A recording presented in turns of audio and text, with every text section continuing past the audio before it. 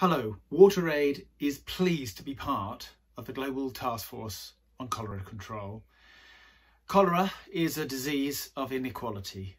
The most vulnerable and the poorest in the world are very often the same people who are most vulnerable to cholera and other diseases such as COVID, which is of course increasing inequality in the world at the moment. The maps look very similar. It's the same group of people. And of course, we all know that hand hygiene is one of the first line defences for cholera, for COVID, for many other diseases. And yet it is missing in many, many households in the world. Billions of households don't have access to soap and water. And in clinics, in healthcare facilities, frontline healthcare workers lack access to soap and water as a basic both prevention and protection for health workers issue. And it's not been prioritised in the current COVID situation. So we are very alarmed that most of the announcements being made on COVID do not mention WASH.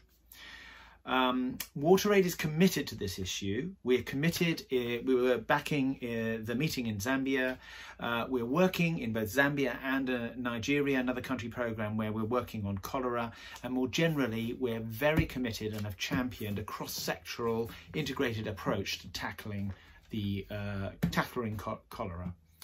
We welcome the Global Task Force on Cholera Control's April statement with its 6-step approach to re-establishing vaccination programs on cholera, and we're delighted to see that WASH is one of those 6 essential steps.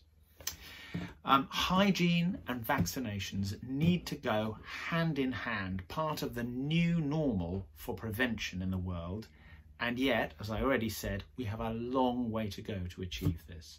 So WaterAid calls on all governments, all international agencies to put WASH at the heart of the prevention and control agenda for cholera. It's the ultimate no regrets intervention. And we look forward to working with the World Health Organization, with Gavi, and with ministries of health around the world in a joined up effort to end cholera by 2030.